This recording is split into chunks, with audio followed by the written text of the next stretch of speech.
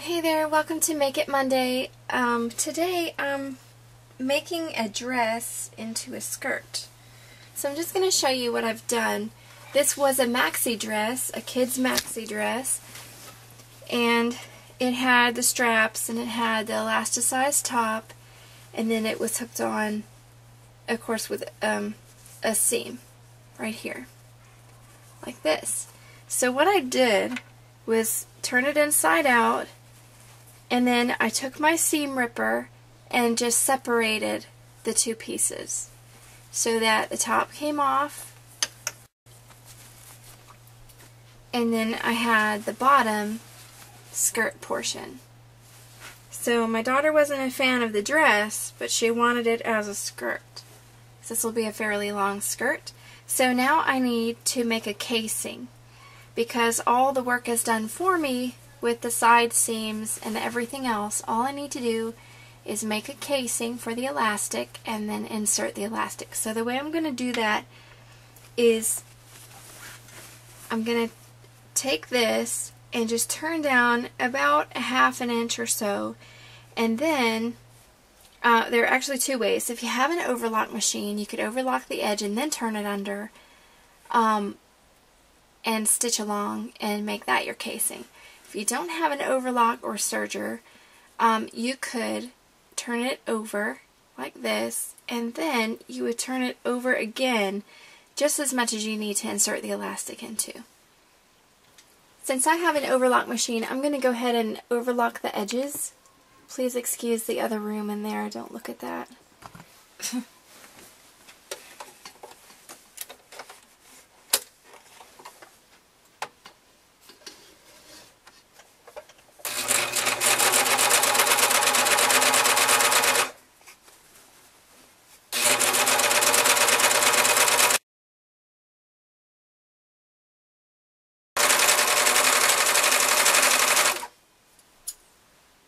Okay, and if you're serging, remember to always leave a tail.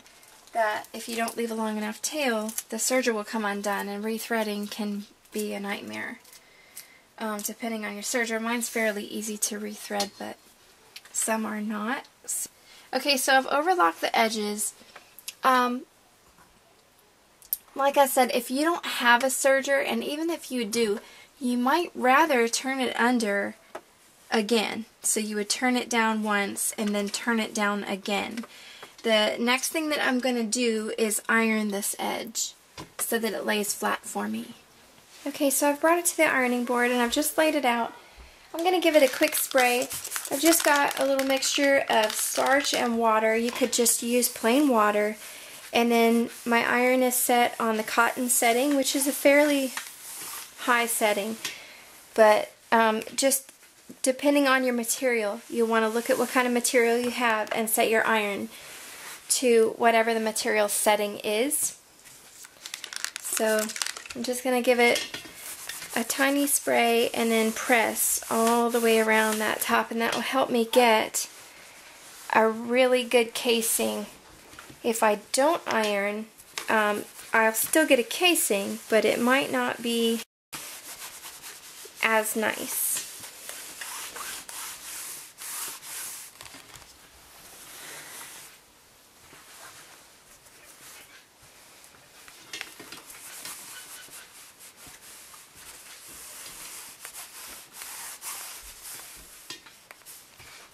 Okay, so I'm back around to where I started.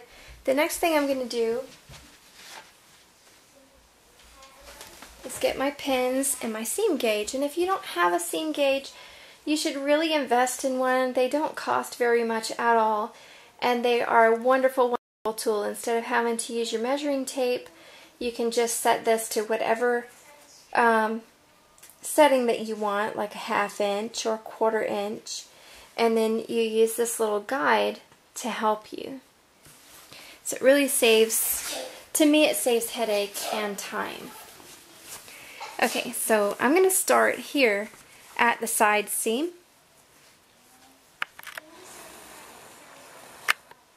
Okay. Well, I get my camera adjusted here. So I'm going to go ahead and fold it down and just see how much I have here. That's where it naturally wants to fold to.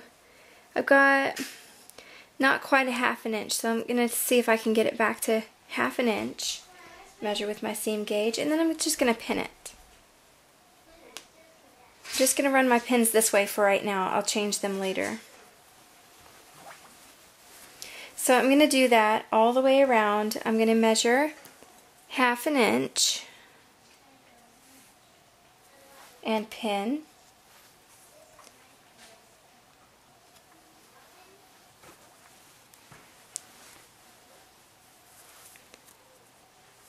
And you'll get, after a while, you'll get to where you can eyeball it pretty well.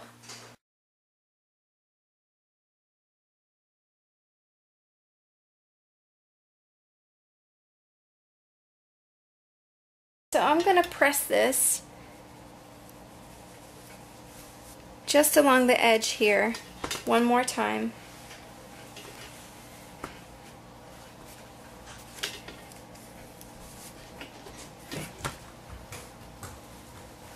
All the way around.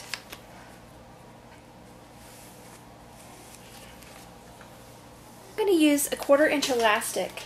So 1/2 inch for a casing is plenty for me. If you're using a larger elastic, you need to leave a little bit of extra wiggle room that you can get that elastic through your casing. But since mine is 1/4 inch, I'm just going to go ahead and remove my pins and start to turn under.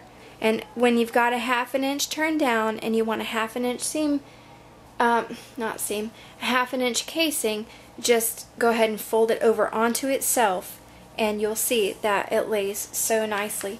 And so I'm going to press along the way and try to match up. See where my seam is here? I'm going to try, when I fold it over, to match that up as closely as I can and stick a pin in there. And this time I'm going to put my pins in this way. So I don't want those creeping out on me. And this is really the better way to pin, but because I needed to press that edge, I put them in the other way before.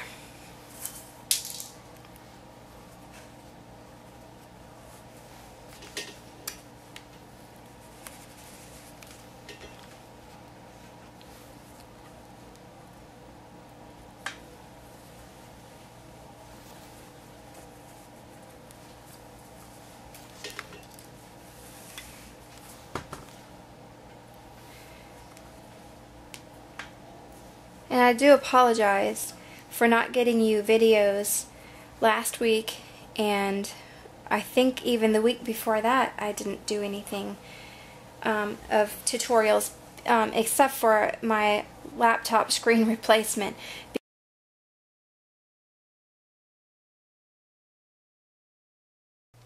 Okay, I'm back at the machine, and now I'm going to stitch it down. I'm going to go as close to this edge as I can. And really, I'm using white thread. You'll want to match as closely to your fabric as possible. Since this is my daughter's skirt and it's just going to be a play skirt, it really doesn't matter. So I'm going to go ahead and use white, and that way you can see it. And you don't want to use, on your machine, you don't want to use too tiny of a stitch, but you don't want it too big. You want it kind of an in-between stitch. Mine's set on 3. I don't know what your machine setting might be, but it's just kind of a medium stitch, and so that way if you have to rip out, those stitches aren't so tiny that it takes you forever, and they're not so big that it's more like a basting stitch, you know. So this will be right in the middle, and it'll be good for what I want. So I'm going to start at the side seam, and that way it'll tack it down a little bit. So when I go to put in the elastic, it'll slide over that seam without too much trouble. Okay, so I'm going to just take a couple of stitches forward and a couple back, take out my pin, okay, and stay as close to that edge as I can all the way around.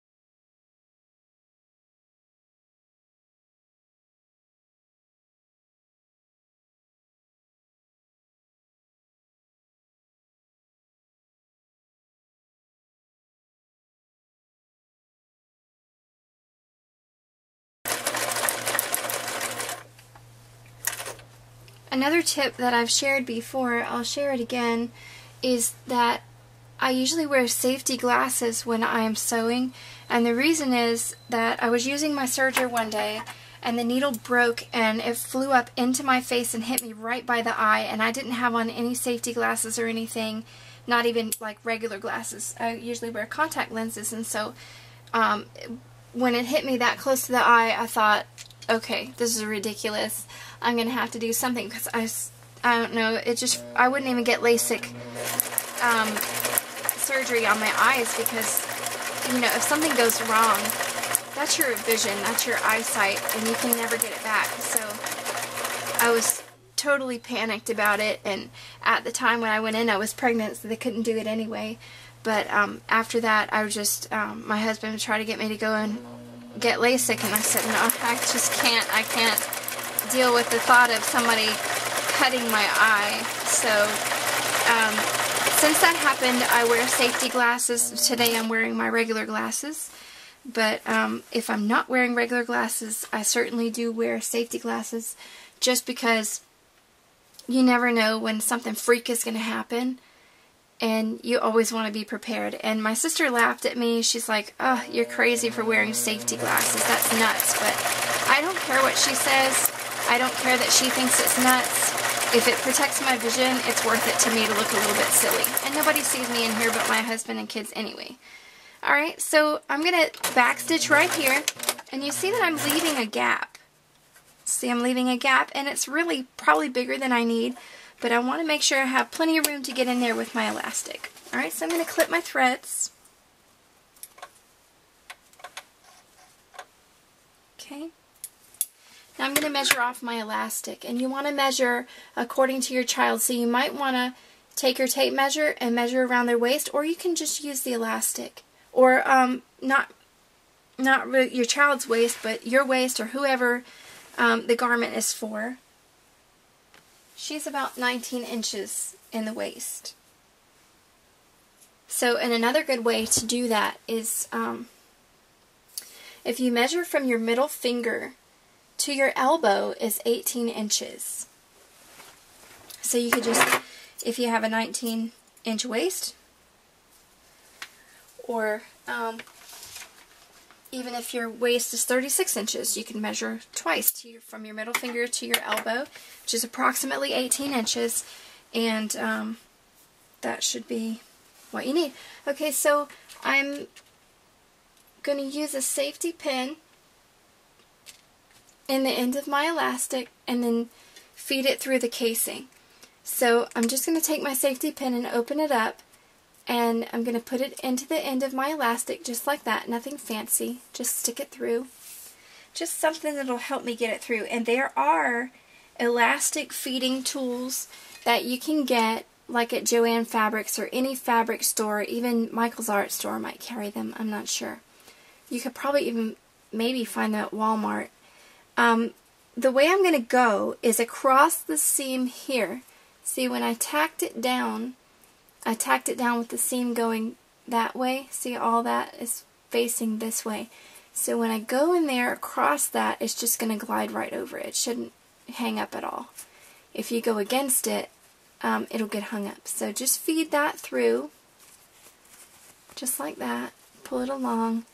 The one thing you want to be careful of, though, is to not lose your tail inside of there. So be aware of where your tail is.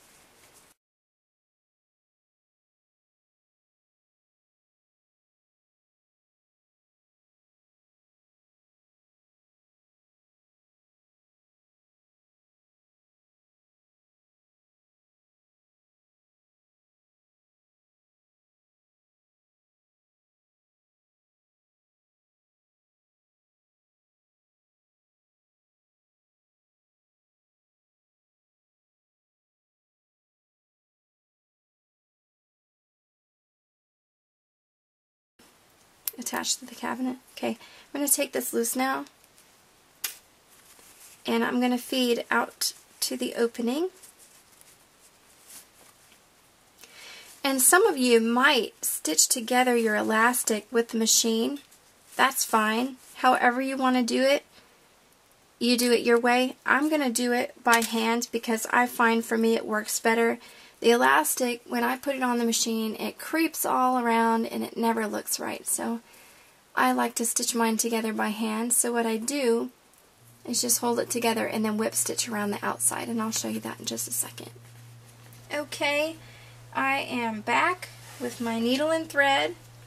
So what I like to do is make sure that it's laying flat the same way. So kind of let it go and let it fall down and make sure it's not twisted.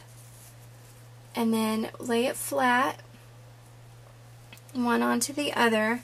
However much I need to overlap. I'm only going to do like an inch overlap.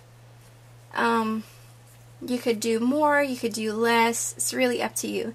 I've knotted the end of my thread, and now I'm going to just start to whip stitch this side. Okay, I'm going to take a good couple of stitches, probably 2 or 3 stitches, right here in this first space. Whoops, came unthreaded, didn't I? And that way I can be sure that even if the knot comes out, the stitching shouldn't come out. Okay, and then I'm going to take a little step up and sew, and then another little step up. I don't want to leave too much gap in between, but I don't want, you know, it doesn't have to be too close together either. Alright, so just a basic whip stitch, just in and out from one end of the elastic to the other where it's overlapped. And I apologize if I'm not explaining things very clearly today. Keep coming unthreaded. Okay. I'm going to do the same in this end that I did on the other. I'm just going to take a couple of stitches in the same place, and that way I can be sure it's not going to come loose. Okay, so with the same thread and needle, I'm going to go to the other side. And nobody's going to see this but you, so it doesn't matter that you're going to have a little tail that overlaps the elastic. I'm going to do the same on this side, a couple of stitches in there, and then go up this side.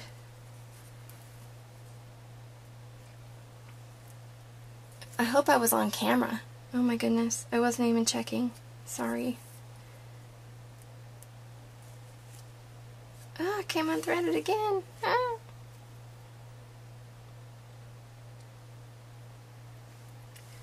Okay, almost done.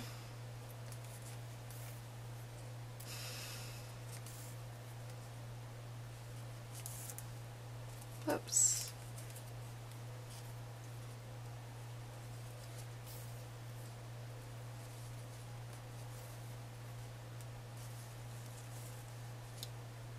Okay, I'm going to finish off with about 3 stitches in there, and then leaving a little loop, I'm going to insert my needle back up through that loop. Let me see if I can zoom in and show you exactly what I've done, just in case you're a beginner and you're not sure how to end off.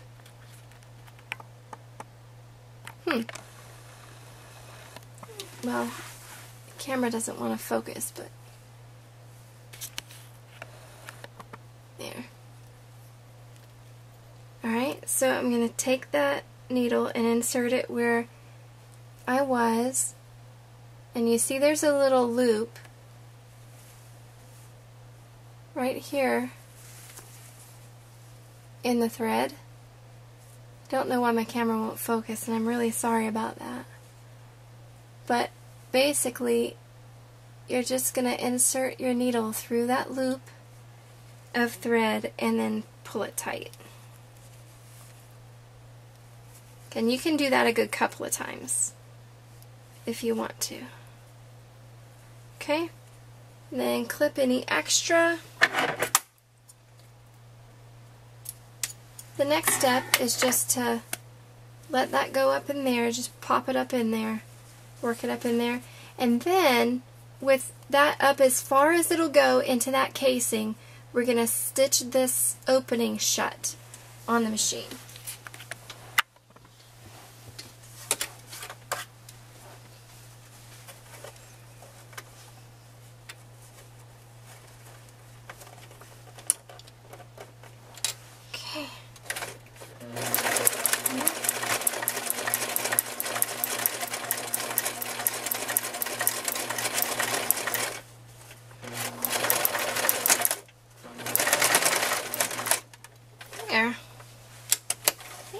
your threads.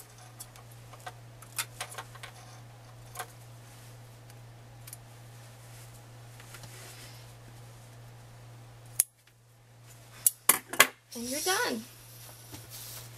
Okay. Here it is, the finished skirt. I hope that you enjoyed the tutorial, and I thank you for watching. Thanks to my subscribers. I can't believe you're so many. I don't know why you're watching my videos. I really don't, but I really appreciate it. I am really stoked. I have, when I looked last, which was I think yesterday, I had like 71 subscribers. I can't believe that. I used to only have like 2 or 3, and then all of a sudden it exploded, and so many people were subscribing to my videos, and I just am really honored that you would do that. And you know, there are so many things that you can do with kids' clothes. Your kids grow up fast, and you know, they can be refashioned in so many ways. You can take the bottom off of a dress like I did and make it into a skirt. You can take the top off of a dress and make it into a really cute play shirt or a blouse. You could, if the top still fits and the skirt's getting too short or something, you could take the top off and add a new skirt. There are so many options with clothing. It's just astounding. And, you know, like I said before, if something's not comfortable but you like the print, you can always refashion it into something else. And I really enjoy doing it. My kids enjoy that I do it because it gives them a little bit longer to wear the clothes that they love. So it really comes in handy. It's good to know a skill of how to sew. It keeps you from having to pay a tailor or seamstress to do it. So I don't know, it's just something that I enjoy to do, and I hope that this was informative and helpful for you. I hope you enjoyed the video, and I hope you have a wonderful day. Bye.